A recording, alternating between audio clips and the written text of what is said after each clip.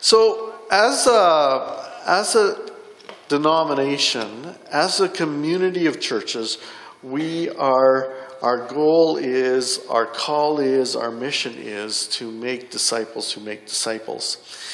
And as we've been trying to communicate that to our churches throughout Canada, I've come to people and said, well, we're here to make disciples. And I asked them, or they asked me, well, what's a disciple? And you kind of think, well, that's kind of funny. They should know that. But interestingly enough, there are several different perspectives that people give when I ask them about what's a disciple.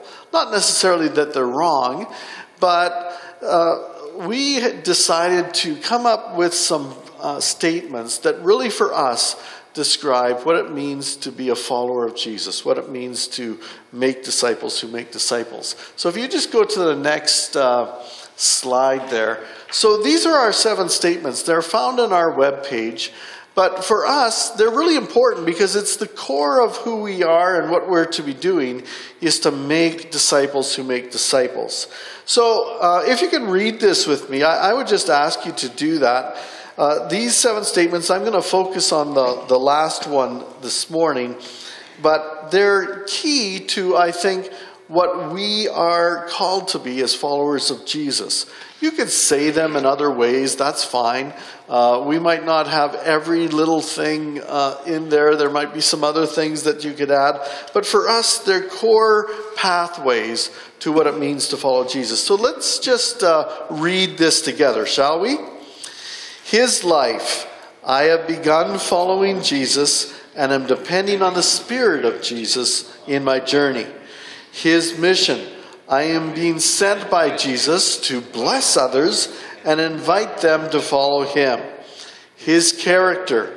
I am learning to be like Jesus in my attitudes, behaviors, and character. His love. I am learning to love God and love others.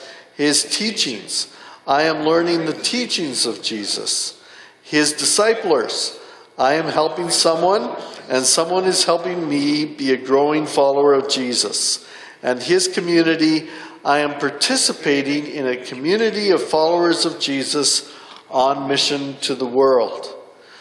I want to talk about being a community, a selfless community, a transforming community today. And when we think of community, I don't know what you think of, but the first thing I think of is, of course, my family.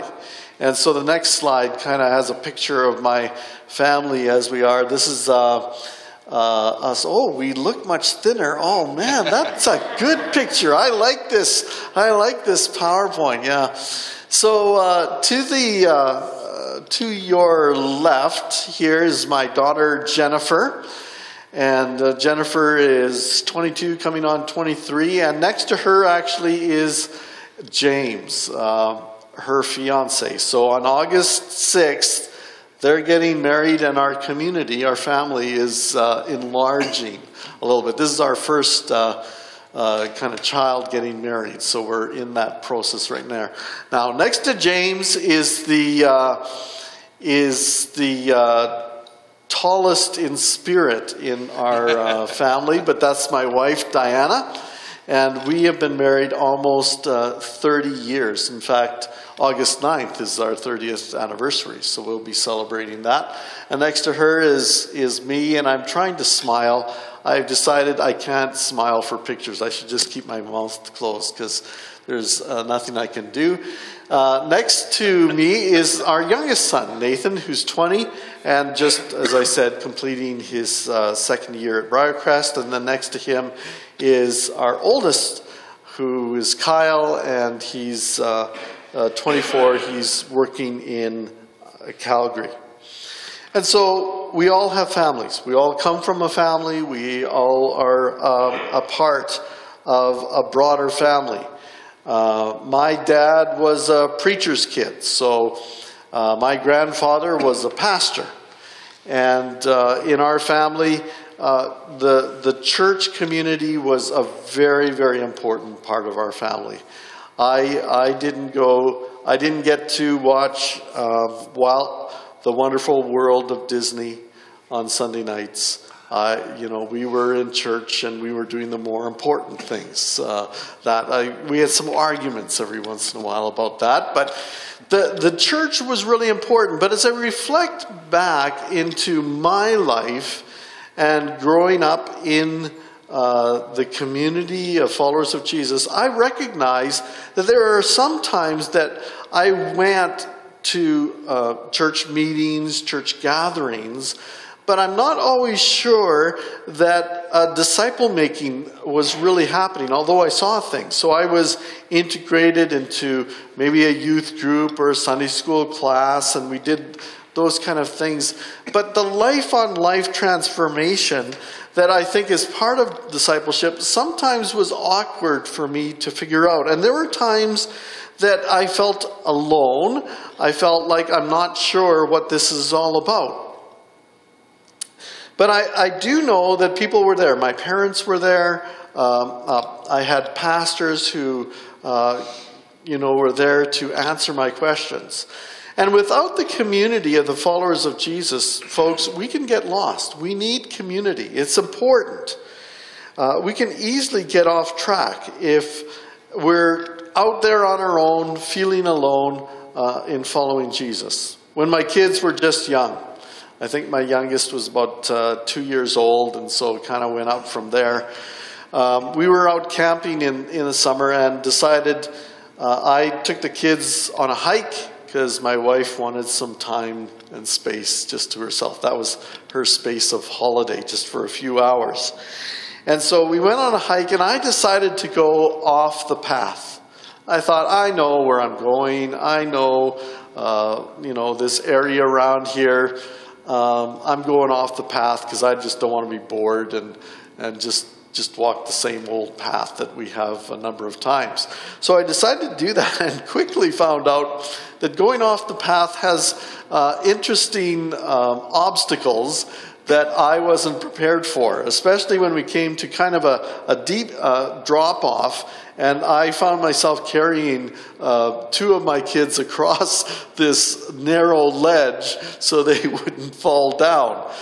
And then I decided, boy, I'm not actually really sure. I know we're general area where we are, but I'm not exactly sure how to get back to the campground that we were staying at. So we climbed, we're starting to climb quite a steep hill. And I just stopped and I said to the kids, kids, we just need to pray and ask God to help us. And my oldest son, Kyle, said, Dad, I've been praying for a long time now. So we got back to the campground finally, and I told my kids, you don't have to tell your mother anything about that. And so Jennifer, she gets into the trailer where we're staying, and she immediately just blurts out, she can't keep anything quiet. Dad got us lost. That was it. Yes, I did. But hey, we were found again, right? We got back. Folks, without the community of Jesus, I think it's very easy to get lost. We're parts of many different kinds of groups. We're parts of a family, parts of a neighborhood, a broader community in Swift Current and the region and province. We're maybe part of a sports club or a variety of things. But the community of Jesus draws us together and helps us again to focus on what it means to make disciples who make disciples. If you look back in the New Testament in the word church, the word church comes out of a Greek word. It's called ecclesia. And really, this word in the Gospels was only used about 3 times. The word church. Of course, we get more instances of it as we get into the rest of the New Testament. But for Jesus, he only used this about 3 times. And it was a word actually in Greek that simply meant the assembling of people. That's all it meant, is the assembling of people. But Jesus took this word and he re-emphasized it as the assembly of God's people who are on a mission. He really focused it on that if you read the context on what Jesus was focusing on as he declared what the church was and to be. Of course, we know the proverb that it says it takes a village to raise a child. And we know that it really, and I experienced this in my own life, it takes the church community to raise up disciples who make disciples. But we want to focus on what parts of the community of Jesus, as followers of Jesus, do we need to focus on. And so if you want to go to the next slide, oh, you're up there already, Acts 2:42 through 47. I want to talk about, this is an amazing passage that has oodles of information. You can spend weeks talking about this passage alone. I'm just going to talk about 3 things from this passage to focus on what this community of believers did together and help us focus on, as we're the community of Jesus here in Swift Current, what it entails for us. So let's read together Acts 2:42 through 47. If you want to read along with me, you can. I can just read it. That's fine, and you can just follow along. And they devoted themselves to the apostles' teaching and to the fellowship, to the breaking of bread and prayers. And awe came upon every soul, and many wonders and signs were being done through the apostles. And all who believed were together and had all things in common. And they were selling their possessions and belongings and distributing the proceeds to all as any had need. And day by day, attending the temple together and breaking bread in their homes, they received food with glad and generous hearts, praising God and having favor with all the people. And the Lord added to their number day by day those who were being saved. Now again, here we kind of get, it seems like this perfect picture of the church. If you read on through Acts, you understand that they had conflicts, they had arguments, they had challenges that they had to face. So just understand that. I mean, this passage can certainly declare to us parts of what we're to be as followers of Jesus.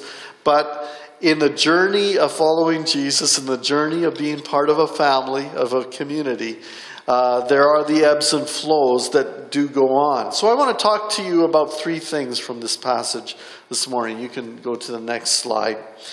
And that's a devoted community, sharing and caring community, as well as a community on mission, or a missional community. Let's talk about a devoted community. The passage said they were devoted. They were devoted to.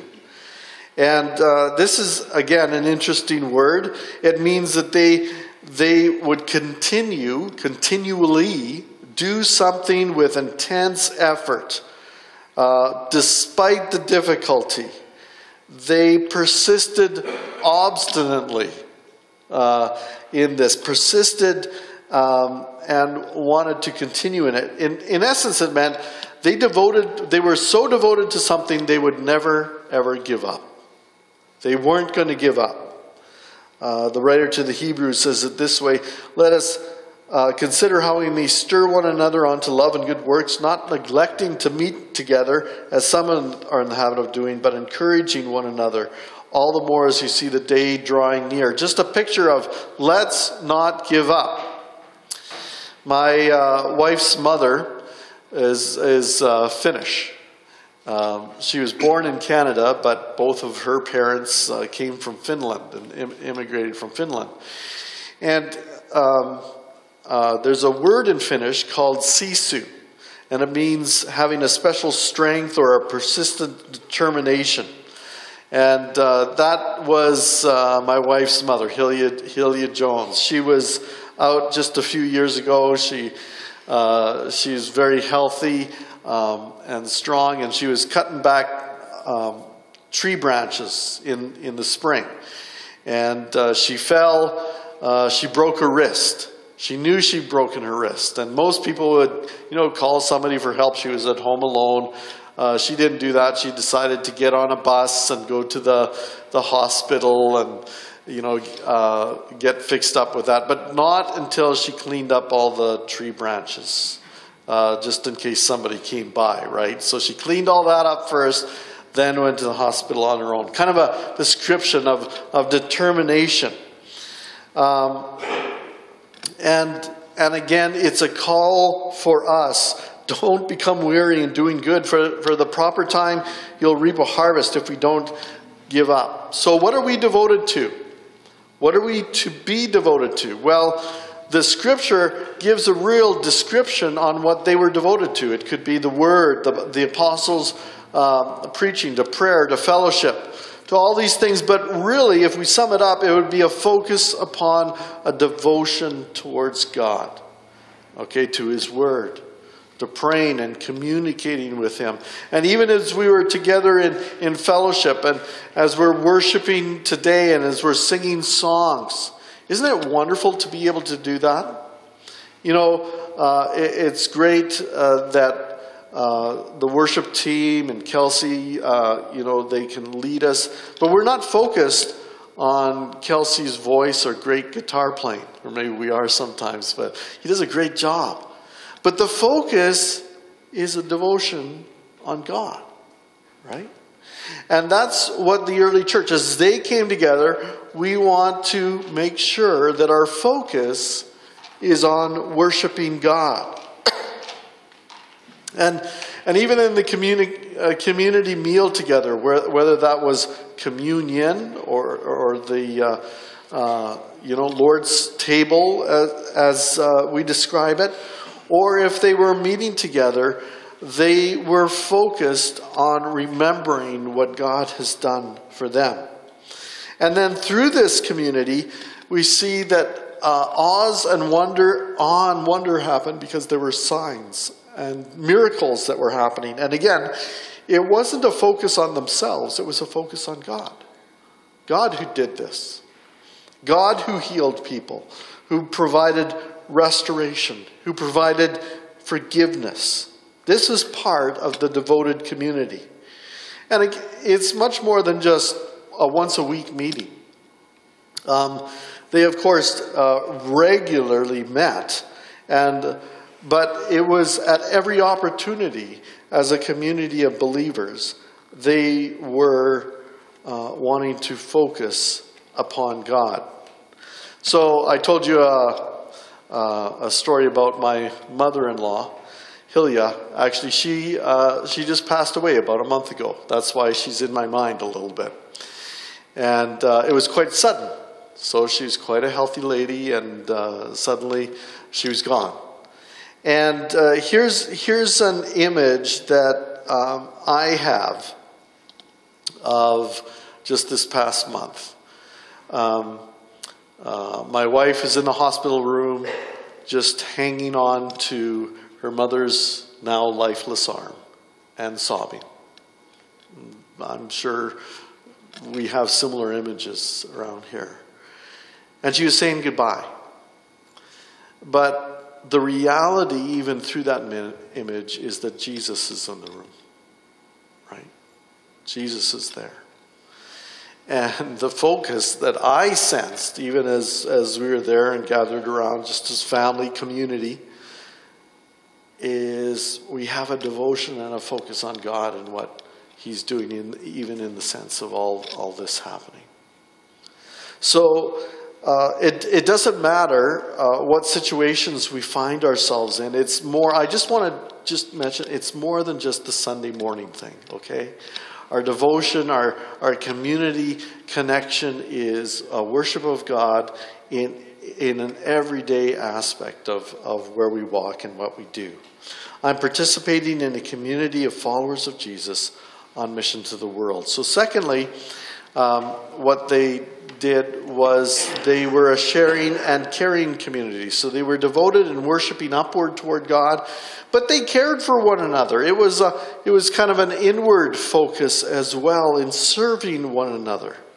Now, we live in such an individualistic culture that I think we can miss the importance of this sometimes. They cared for one another.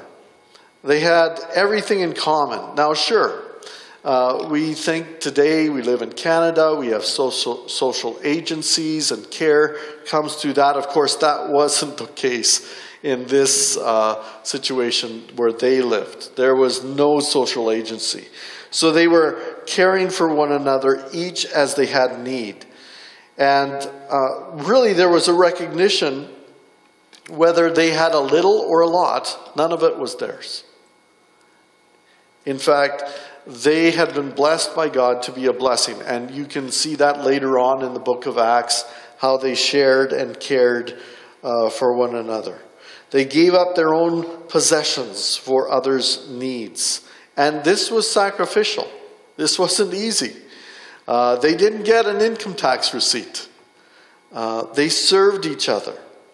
1 Peter 4 says, above all, keep loving one another earnestly, since love covers a multitude of sins. Show hospitality to another without grumbling, as each has received a gift. Use it to serve one another as good stewards of God's varied grace. So here's the question. I asked before, what are we devoted to? Here we ask, what do I have? What do we have? What do you have to bring for the betterment of the community of Jesus? What am I willing to sacrificially give? To give up and serve God's people? There are times in our lives that we just drop everything and we give up. I mean, I remember that just a month ago, here that my mother-in-law is in the hospital. You drop everything, right? And you're there to care for the needs of the family. We're to care for one another. So if there's a need here, yes, we pray. But how can we participate in helping out with that need as well? Because that's what the community of Jesus does. That's what followers of Jesus do. We are available to give sacrificially, to help out with our gifts and talents. So in a smaller community, there's obviously other things to do. How are we each using our gifts and abilities to serve God and His church, but also on mission to other things? So it's more than just a paid pastor or somebody doing those things. We're all in this together. We need to participate together. I'm participating in a community of followers of Jesus on mission to the world. And finally, I just would like to, we've talked about kind of focus upward on God and inward with one another, but obviously there's the mission that's all around us. Neighbors, people who don't need Jesus. And there's this community on mission that we reach out. It's this scattered community that we're wanting to reach with the grace, the love, the good news of God. See, our mission isn't to build a church. It really isn't. Jesus said, I'm the one who's going to build the church. Our mission is to make disciples who make disciples. And He invites us to join Him in that mission. We're, as participants, as followers of Jesus, we're supporting one another and encouraging one another in this work, this important work of reaching out to others. So how do we do that? In our day and age, there used to be a way that, excuse me, that we would just call special meetings at the church facility and people would come.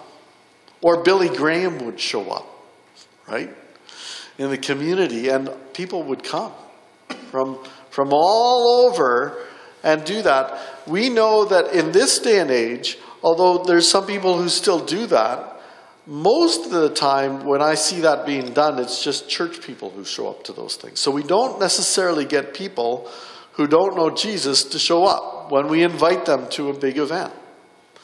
So I have grown up in the church and seen all different ways of trying to reach in the community. What I've seen more recently is that because of the age we live in, that one of the first open doors into the community is just to be hospitable and bless them. Start blessing people. And of course, we have that in another of our statements. I'm being sent by Jesus to bless others and invite them to follow Him. You know, if you start right from Genesis and you follow the word blessing in the Bible, blessing is the major theme that God uses to reach people who don't know him. And so if we start to be hospitable, and the Church of Acts was doing this regularly. In fact, they had favor with the people. Why did they have favor? They were people who reached out to others. They were people who were hospitable. They were people who were blessing others. They had favor. Favor means grace. The real word is charis in this passage. It means grace. So they had this favor with people because they were inviting them. They were hospitable. In fact, I would say to you today, it's probably more important to invite someone into your home than into the church. Now, please don't get me wrong when I say that. Doesn't mean I didn't say don't invite them to church. I just think that your first steps to touching base with people around you who God placed in your sphere is to invite them into your relationship and draw them by blessing them and inviting them over for a cup of coffee, whatever that means. Because we are called to reach others. So I would ask today, who are we blessing? Who is God asking us to bless? Certainly we pray for others, we pray for our neighbors, but who are we blessing and inviting? I travel a lot, and so sometimes I get prepared to go on a plane, and I'll say a little prayer, Lord, if there's anybody that you have to sit beside me, and we can open up a conversation about Jesus. Do you just lead in that, Lord? And there are times that I'm just going onto the plane and say, Lord, I'm tired. Just give me an empty seat beside me, right? So a few months ago, I was getting on a plane and heading home, and I had done some ministry, and I was heading home, and I was just tired, and it was a full-packed plane, except I was on the window seat. There was this guy beside me, and there was an empty seat right in the aisle. And so the door was closed, and I just said to the guy next to me, I said, wow, there's an empty seat on the aisle. We could kind of have an empty seat between us. And he turns and he looks at me and he says, you look like a nice guy. I think I'll stay here.